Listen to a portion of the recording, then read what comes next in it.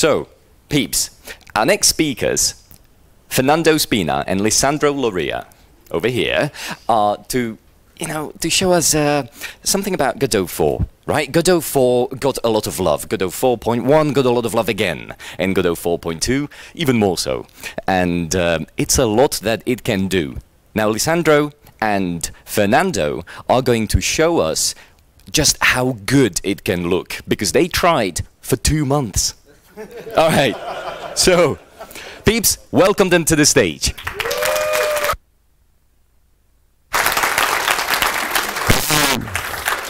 Okay, there's so many people. I wasn't expecting that many people. So I'm extremely nervous right now. Okay, so Fernando, Lisandro, and we have Fer here. We call him Fer GPT because he's in Argentina. Here. Okay. So he's listening via YouTube, and if you have any questions for him, he can respond. So there we go. We are a very small team in W4. I don't know if you know W4, but it was founded by some of the creators of Godot and some other people that you might know. And we are part of what we call the demo team. We create small demos, prototypes, usually in 2 months, 3 months, not more than that. And well, we have Lisandro here programming, Fernando here doing the art, and me as a game designer and a project manager. So I'm the only one less technical, so my whole thing is asking for them to do things and then telling them there's no more time to do it. Move it. Okay, so yeah, what we do is actually we create games and we intend to release those games for free open source so you guys can play it, check them, learn from them. And every game we do is to actually showcase some of the things that we're doing in W4 as private products. So just to give you an idea of what we've been doing lately. This is Planet Crashes, and this is what we have been doing for the last, I don't know, 3 months, yeah, 4? Yeah. So we had two months to do this, and this is where we come from. Just to give you an idea of what you're about to see, the 3D demo that you're about to see was made by people who 2 months prior were doing pixel art. I don't know how many of you are programmers? In Godot, yeah. How many of you are artists or consider yourself artists? Well, yeah, okay. So the idea is that we had a 3D artist who has never, he was really good at Blender, but he had never done Godot or worked with the Godot float. And he was doing pixel art and hyper-casual games. And suddenly, some of our bosses told us, we need something really great visually. You have 2 months. Go. So we or he had to learn a lot really quickly. So that didn't give me, for example, a chance as a game designer to actually ask for many things. We have some ideas of what we want to do with that scene, because we started doing something completely different, sci-fi and with shooting, and then Juan came and said, use this castle, it's going to be really easy. And it wasn't. So we're working now with a huge scene in Blender, and it was kind of like a headache, but the good thing about the headache is that we learned so much trying to do that, particularly the workflow from working with something that exists in Blender and then putting them in Godot and working. So Planet Crashes is, today we are releasing it, so if you want to download it, yeah, it's there. Nobody knows about this, so you got the premiere of our little, very little game. No? Okay. Oh, of course it's going to happen, okay. Of course it was going to happen. Okay, so you can download it after the call. I'll give you the proper link. Okay, so Okay, so what did we do with our current project? It's called Legend of the Nuku Warriors because we wanted a Japanese name. And it looked like that, and we did it in 2 months. We didn't have much idea of what gameplay it was going to have at first. But as we ran out of time, we didn't run out of options. So we are going to be doing with this scene and these characters something of a JRPG, very simple, because we have 2 more months to complete it. So that's the main idea of what we intend to do. Lisandro here is going to show you actually how we move the scene from Blender to Godot and all the problems that we had.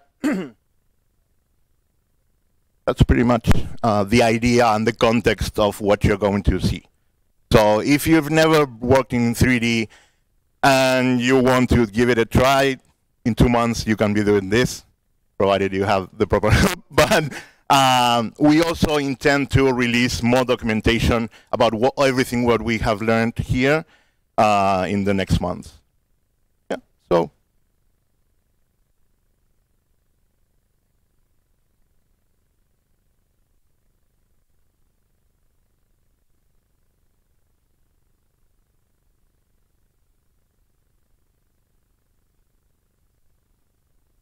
Okay, so basically,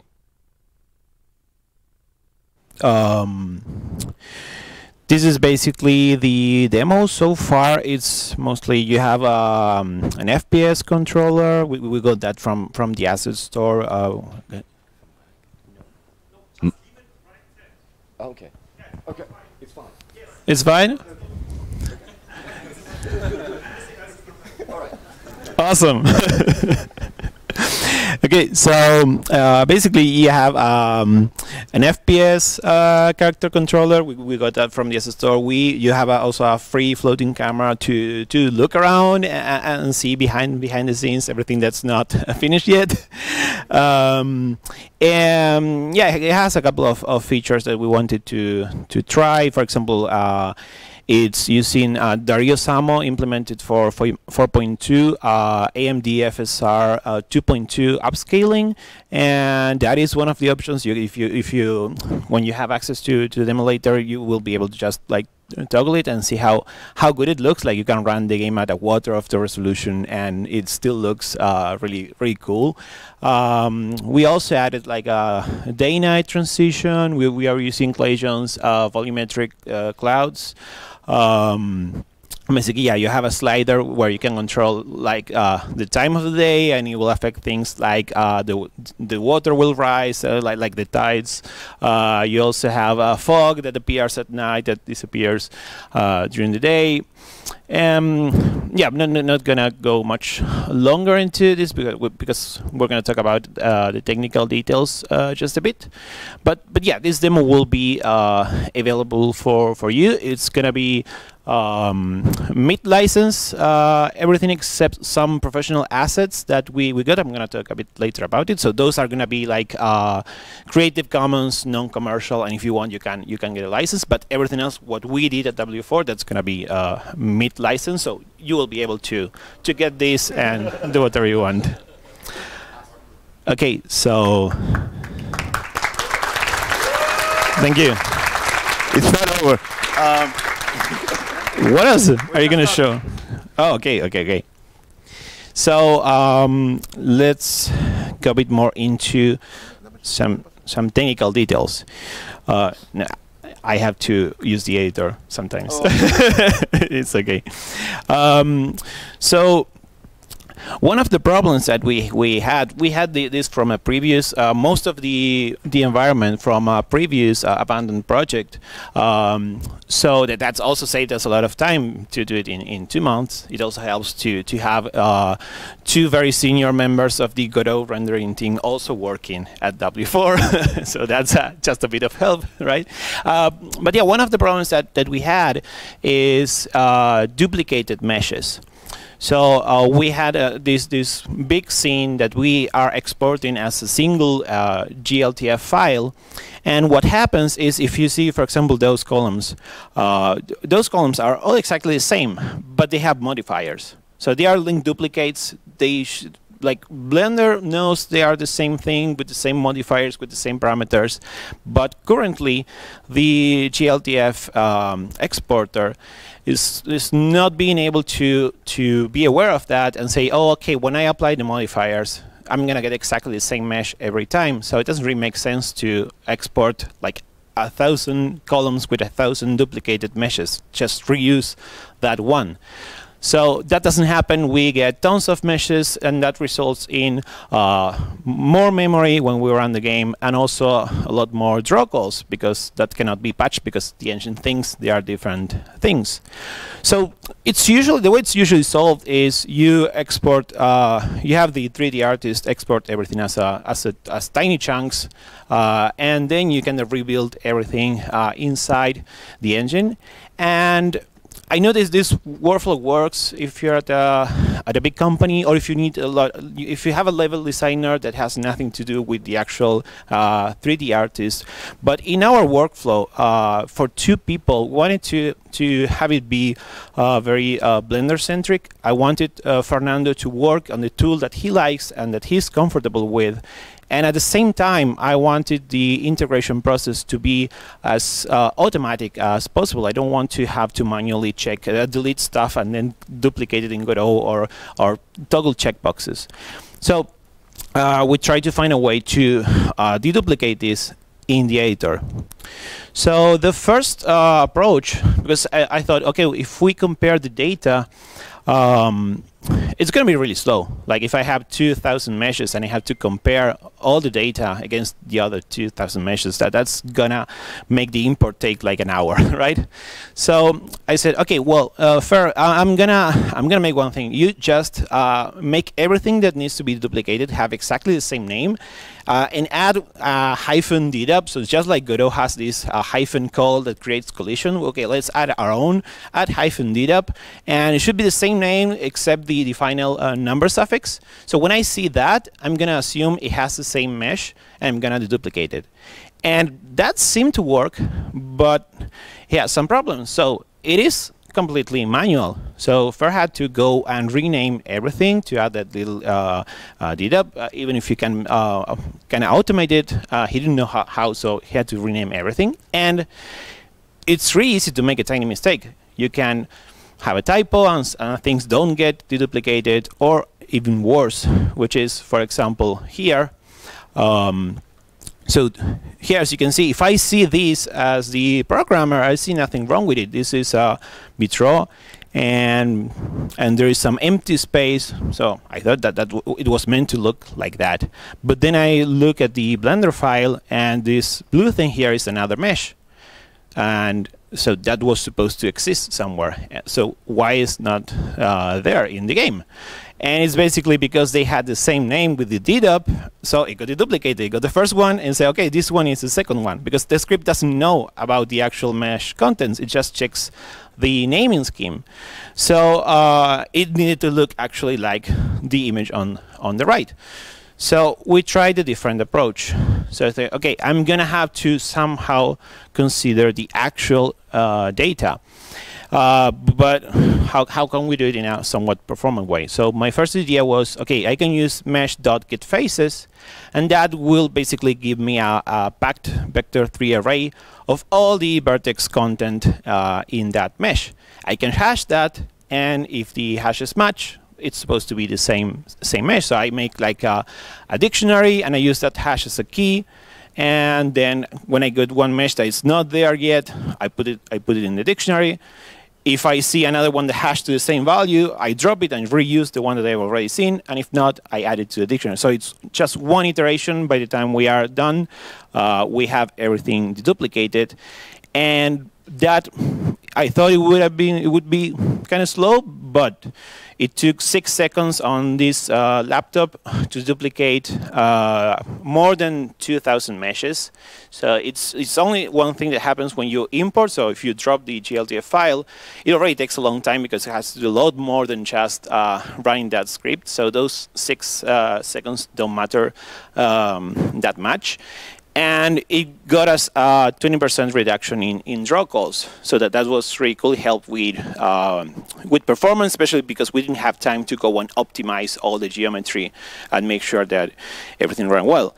But then talking to Clayton, he mentioned, like I said, like, am I sure they are the same mesh because they have the same vertex data? And he said, like, well, it could be the same mesh in terms of vertex data, but maybe the UVs are different, or like there are more things that can make a mesh different than just the actual vertices.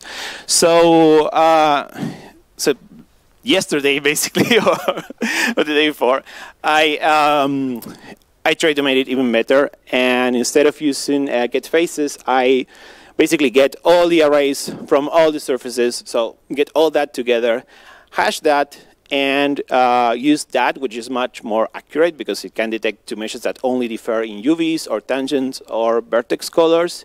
So it handles edge cases much better. And it turns out that it's also 20% faster than the other approach.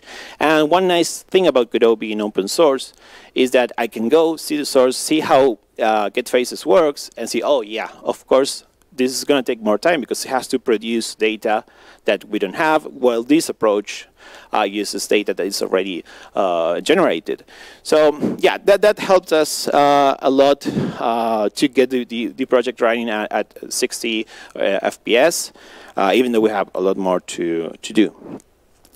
So another thing that we didn't get to use it in the demo because we finished it very late in the production, but I think it might be useful for a lot of people is, you know how when you import from Blender into Godot, you have those these import hints like hyphen call that will generate collisions automatically, hyphen convex call, call only if you only wanted to use that mesh as a collider, and yeah, same thing. If you have someone if you have a specific person that's gonna take care of integration, maybe they can build that in Godot. But if you can have that as just like a tiny thing that you add to the name and it creates everything for you, for a small team, it's really useful.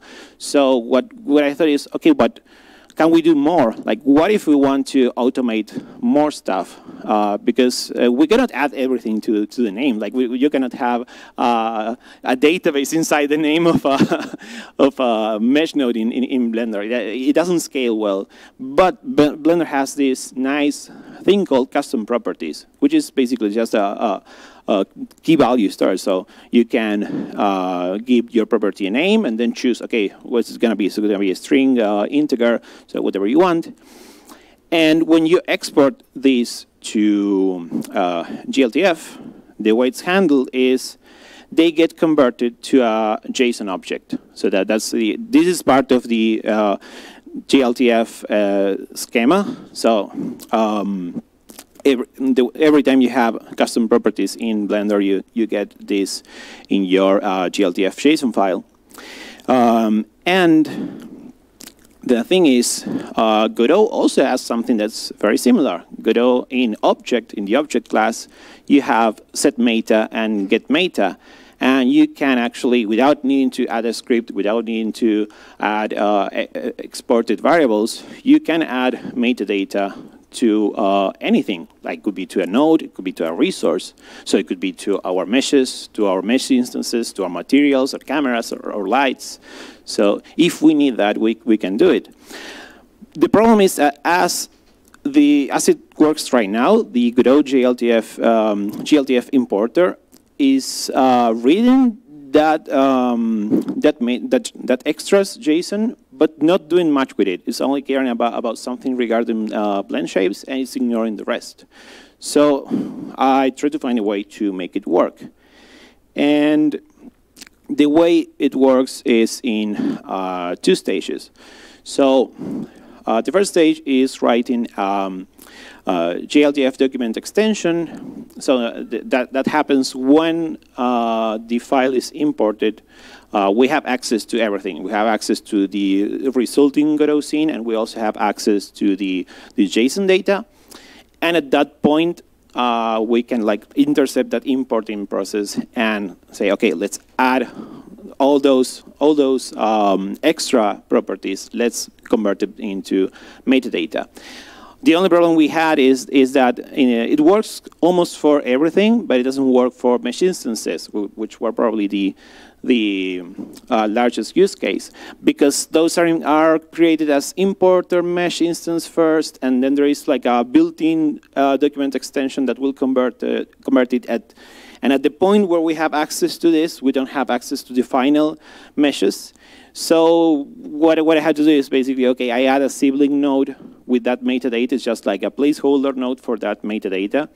And then at later stage, with a post-import script, we basically, I say, okay, whatever, I find the node, it has the metadata. Okay, the previous one, the previous sibling is the one that I care about. I have to merge that back in. And that's how we get metadata in everything. And what do you do with that? Well, you can do whatever you want. And as I said, if you have, for example, a walking simulator where it's more about the art style, that careful placement of everything in terms of gameplay. It's not an FPS where you have someone that's really worried about if a column is like 10 millimeters here or there in terms of gameplay.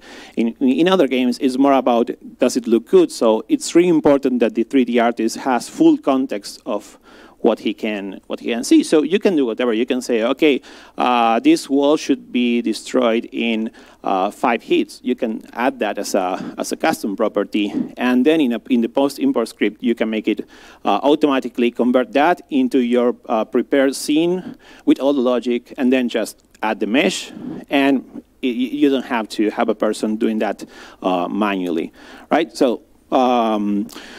For those, and there are people asking for like creating proposals for what I've just implemented here, like the deduplication and the extra properties. Those are actually open proposals, so there are users that want this in Godot. So it is working now, at least in GScript.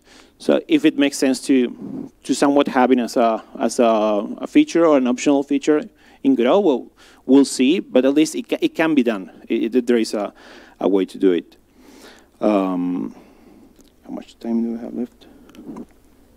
Okay, so adding water to the mix. So we wanted to have a nice, really nice ocean, but I don't know that much about shader programming.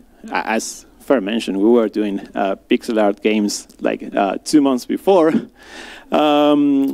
So in case you don't know, there is this really cool page called GodotShaders.com, and it has tons of really cool stuff. So we found one that looked pretty interesting. It's a water shaded by a user called Union Bytes, but it was for Godot 3. And it was kind of in the process of porting to Godot 4, so I took that. And there were some issues with some built-ins. I don't know if I have it. Let's see if I have it here. Yes, there are some issues with, for example, yeah. No, it's okay. It's okay. Like modal matrix, modal view matrix. So those built-ins changed names, and it was mostly fixing that to make it look good. Let me see if I can open the scene that I want.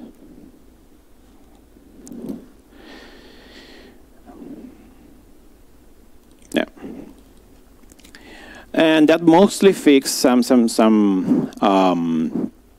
issues when you move the camera. The water would not look good. It will kind of jitter around.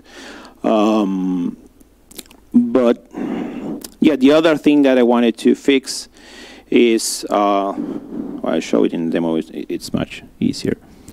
So another thing that I wanted to fix is, let's see.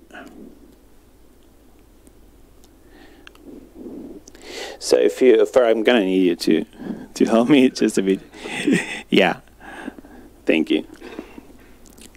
So as you can see, when the water meets the shore, it has this nice smooth transition. So in the original shader, this was basically a clear cut between water and the shore, and it looked kind of retro for how otherwise pretty good looking and photorealistic the shader is. That transition didn't look good at all. So to make that, and also to make the water in the horizon also smoothly disappear, instead of being a clear cut where you see, oh, this is a mesh that doesn't go infinitely far.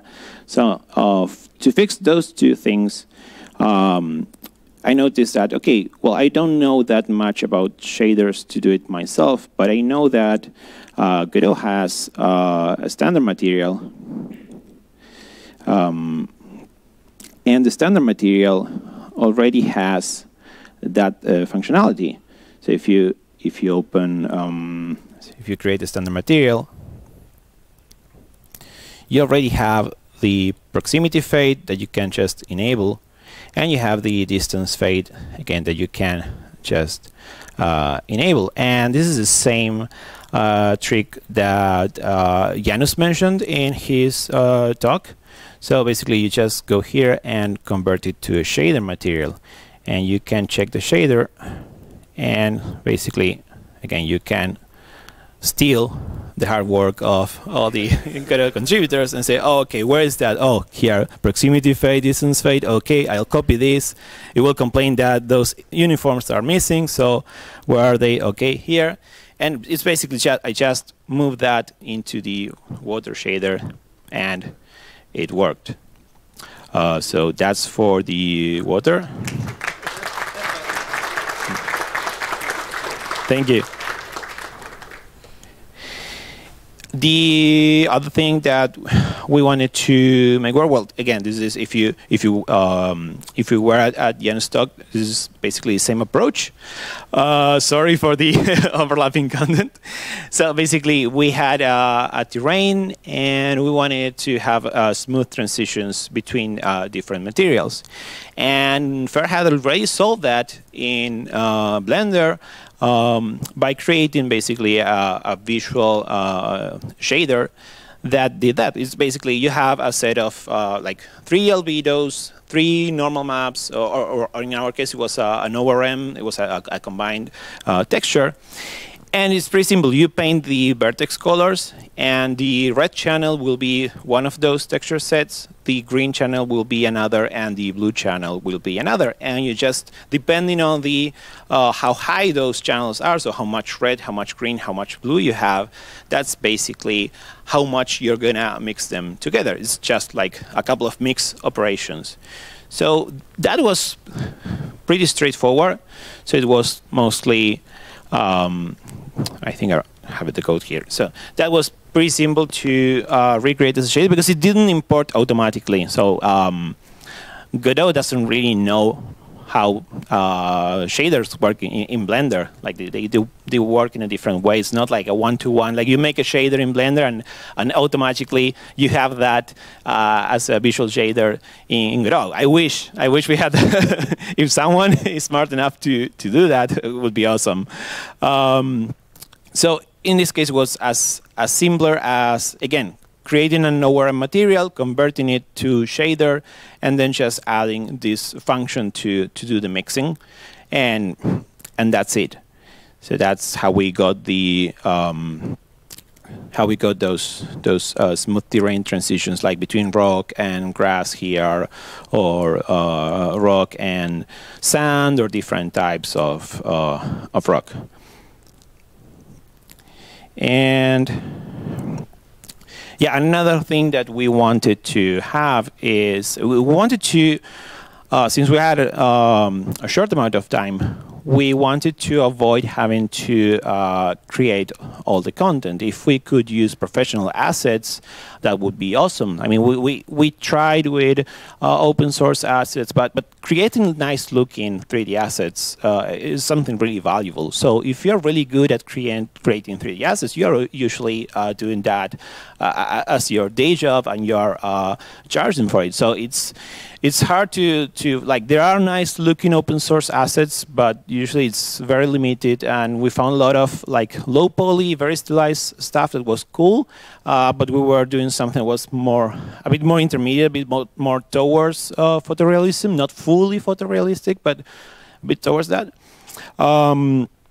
So what we did is try to negotiate with some of these companies to be able to use some of their assets. And of course, that's also hard because it's really hard to relicense something. I mean, if you have that revenue stream from those nice looking trees or whatever, it's really hard to say, okay, I want to pay a fixed price for a license, and people are going to be able to. I want that like mid license. So your tree that's getting you a nice amount of money every month. So suddenly everyone can download and use that for free commercially.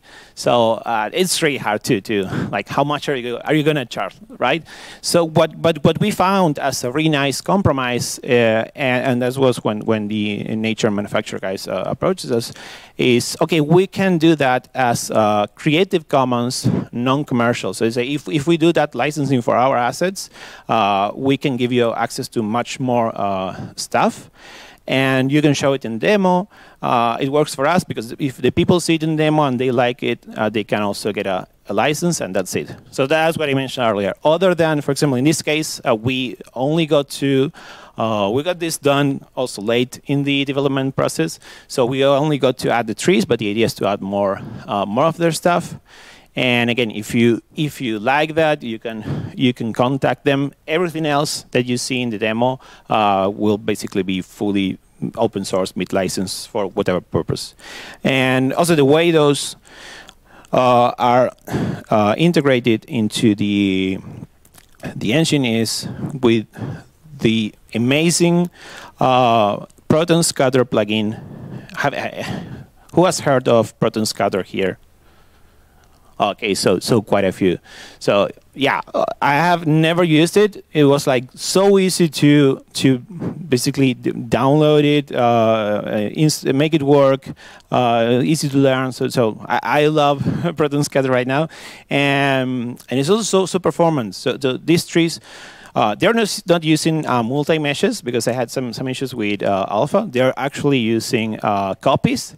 Even though they're using copies, we get stable frame rates. That's also thanks to a lot of optimizations on the rendering side of things. But it's awesome that it's so simple. Like you create some volumes here, some spheres, and you tell it, okay, just populate this with trees, snap them to the collider, and that's it. So it's a really easy way to have like thousands of objects, create a forest or whatever you want.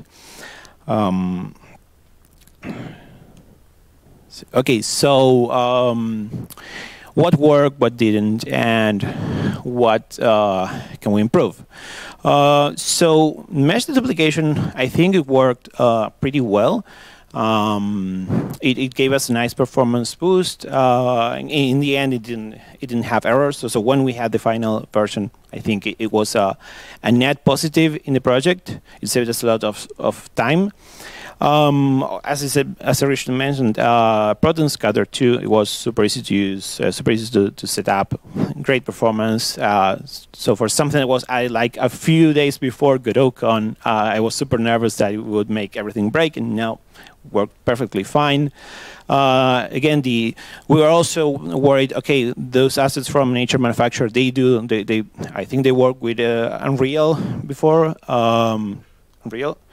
Or Unity. Well, they were very focused on like the photorealistic style, and we were worried because ours was kind of stylized. So are they gonna integrate well? But yeah, at least for the ones we tried, they integrated pretty well. So that was also some that were fine. What didn't work as well is, well, I during those 2 months, on top of having little time and not knowing that much about this level of 3D art, I was also working with dev builds from Godot 4.2. So if you have used Godot 4.2, like dev 1, dev 2, it's like you get all the bugs.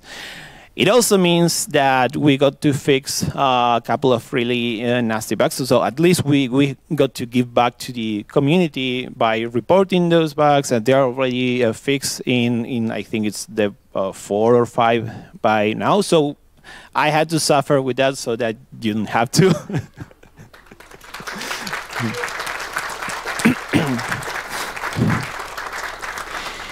And well, something that you may have not noticed it, but it didn't work that well, is the day-to-night transition. So there is the night is completely fake. It's basically the same cloud shader that's meant for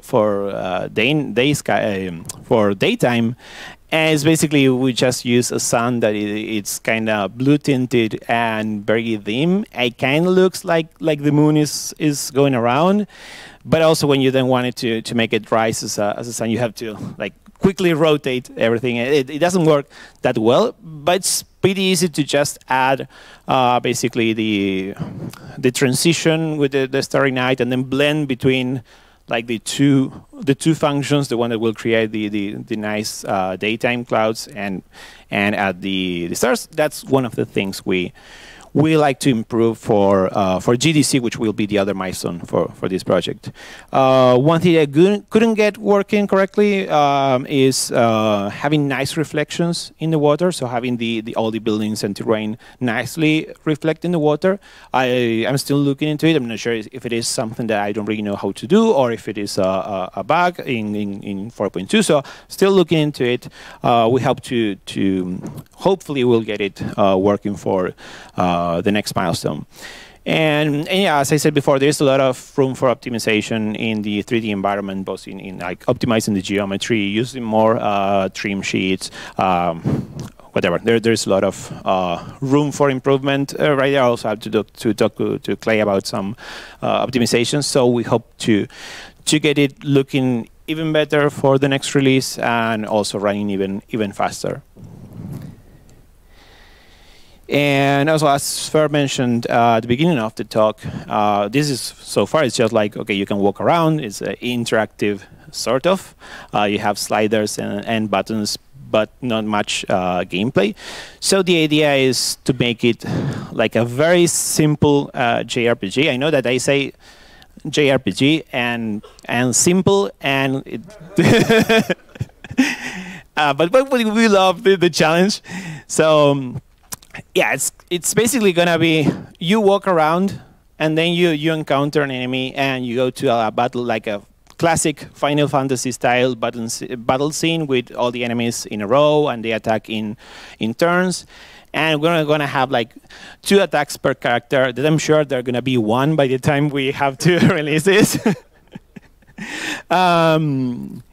Yeah, we also want, of course, we also want to have character animations and everything. So we'll see. We always like, you have this nice little scope, and a couple of weeks later, it's a huge game. Like, what happened?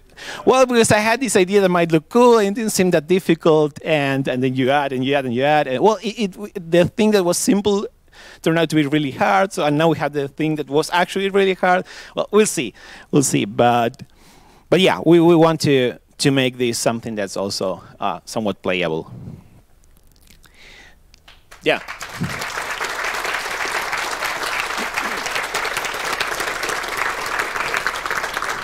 Let's try again.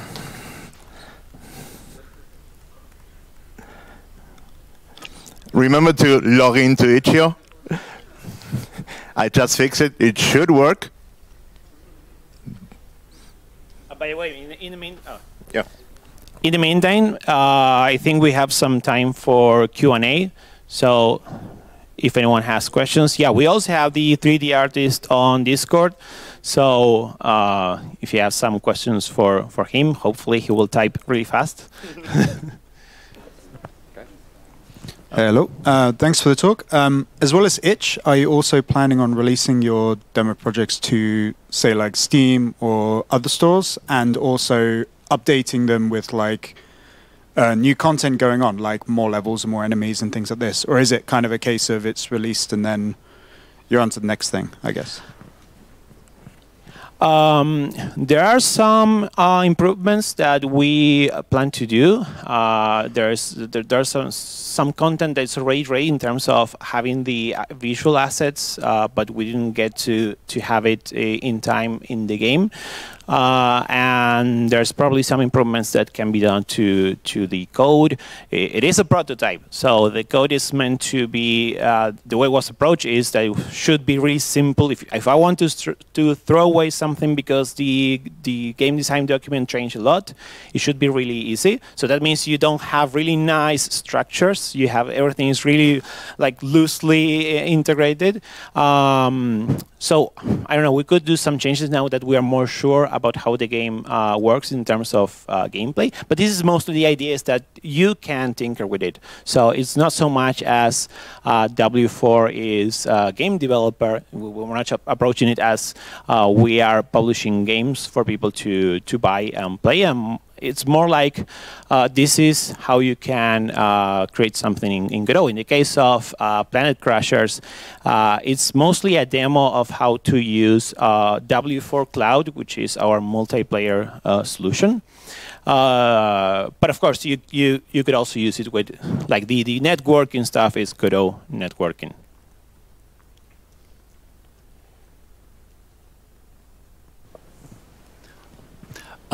Thank you for the presentation. I really like the prototype. It looks really nice. I wanted to ask, can we find like you said you will like post some of the progress you had with the project online. Can we find that somewhere, like, or is that like a plan you have? You mean the 3D demo? Yeah, for example, or do you plan like on releasing like a blog or something like that where we can, like, I don't know, read up on your, like, basically the journey you had there? So that's a great idea. we don't have it right now, but yeah, it's probably going to happen. I mean, we publish a blog post from time to time. So yeah, of course, if there is interest to have this summed up in writing, yeah, of course, we can do it. I have committed to it already, so I'll have to do it somewhere. So I really enjoyed doing games in 3D with Godot, but what would you say to maybe a 2D game developer that uses Godot is maybe scared to go in 3D? So what is your impression going from 2D to 3D in Godot? Well, that was mostly, I mean, when we started doing this demo, the main objective was, okay, we need something good looking to say, okay, Godot can do 3D. Yeah, because, you know, everyone says Godot cannot do 3D. But then the whole Unity thing happened, and very experienced people started creating very good-looking demos. So we couldn't do just that. Like, there are a lot of cool demos by now. So it was more like, okay, it's more about the journey. Like, I was not experienced in any of this. It was just 2 months. It was mostly reading the docs, and I think it is easy enough. Of course, first 3D art was really good looking from the start. So if you import good looking assets, you already have a pretty nice start. But it's not really that hard. It's mostly like playing around with the million settings that Godot will give you, and trying to find out what looks good and what doesn't. So it's more about trial and error. Of course, if you have knowledge of art and composition and color, that helps a lot. But it's not really something that, oh, it's so hard to do 3D in Godot. If you start, you'll see it's not really that hard. Hi, on your search for free high-quality assets, did you encounter Polyheaven? Polyheaven? Because you can reuse their assets in any kind of form. You can resell and everything. No, Pablo, did we? I think we didn't. Thanks for the suggestion. But yeah, I don't know. I think we didn't. We might have. Maybe we didn't find what we wanted. I don't know. I was focusing on like implementing everything, so I was not in charge of actually finding the assets. So I don't know. Maybe we did. No, we didn't. No, I just wanted to point out that we started doing something else, and as an advice from Juan Linietsky, he said, "Oh, I know that Fer did this castle. It should be really simple. Don't worry." And so we started working on that castle before actually going to seek for other models. And the thing with Nature Manufacture came afterwards. So we really didn't go and search the web for more models. We had a ton of models that Fer did, and then the Nature Manufacture thing happened, and we added just for this presentation just the trees. So we didn't really look for anything. Yeah. A question and a comment. The question you mentioned in the slides at some point. I'm not sure if you said it out loud. That vertex color importing is broken somehow. Has that been reported? Because I saw something in a talk yesterday as well about the spaceship scene. I think you ran into the exact same issue there. Yeah, I was also at the talk yesterday, and yeah, Janus mentioned that, and I was like, oh no, because I didn't notice it, at least for our terrain that has like really smooth transitions, doesn't need any sharp transitions, so it might be kind of broken and not have the quality it needs to have, but it's not really noticeable. If I compare the blend file and the Godot file, it looks correct. So yeah, that's one of the things that I want to check when I get back home, if it is fixed in 4.2 or if it is still not working, but it's just not obvious in our demo. Also the comment for the mesh deduplication, it might be faster if you first check before you do any hashing the size of the mesh, the number of vertices. Oh yeah, yeah, of course. There are a lot of optimizations actually, and also if you're really paranoid, you can also, if you ever have a collision, you can also start checking a couple more stuff and be completely sure without having to validate everything, right? Yeah. Hi, I'm curious if you did any performance benchmarking or comparisons with other game engines starting with the letter U or so? Well, imagine that as hard as this for people with little experience to create this in 2 months, having to do it again in an engine that I don't use and I've never used, it would be really hard. So maybe for that it would be nice if, I don't know, if we had someone already created a demo in both engines, and we can make a benchmark, or we can compare, I don't know, like just grabbing the GLTF file and bringing it into, or the blend file, like exporting it for both engines, and yeah, we could do a side-to-side comparison. But no, we haven't done it. I mean, what our focus is not exactly that Godot runs like 1% better than any other engine, but that Godot runs good enough for all the people that are going to use it. So if that they can make nice looking large scenes, and it can run at a good performance. So it's not so much about, okay, how better are we, because I mean, we know we're not gonna beat, like if you have to make a giant city, you know, for example, yeah, Unreal has a lot more tech. It's also much more difficult to use. But of course, you have Nanite, you have everything, and Godot has different objectives. So in our case, what we found out is that, okay, it looks pretty good. We were happy with how it looks, and it was really easy to do. So that's one thing that many Godot users like, that usability, productivity. So that's so it's how can we marry those two? How can we keep Godot being an engine that makes you really productive, that works well with small teams, where you can parallelize work as much as possible, and at the same time, how can we help teams doing more complex stuff, still have performance, still have their workflow. So if you, I don't know if you've been to Clay's talk, so he talked a lot about it. So that's more about the engine than our demo.